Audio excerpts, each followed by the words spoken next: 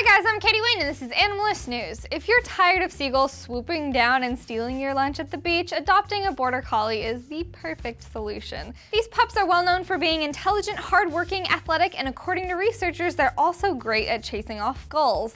In fact, scientists at the University of Central Michigan have even hired a few to patrol shorelines. Now you might be wondering why researchers are trying to protect beaches from an animal that's always lived there. According to the United States Environmental Protection Agency, seagull poop contaminates the sand and water with E. coli. This bacteria can make beachgoers sick and even force the Coast Guard to close the beach. However, while seagulls can be found on every continent, they rarely venture far out to sea. So is it really fair for humans to chase a native bird out of its own habitat for our own benefit? Be sure to let me know in the comments below. What we do know for sure is that Border Collie beaches have significantly less E. coli than unprotected ones. And if you want to know more about the Border Collie, you should check out Best Breed Ever. Let's take a quick look.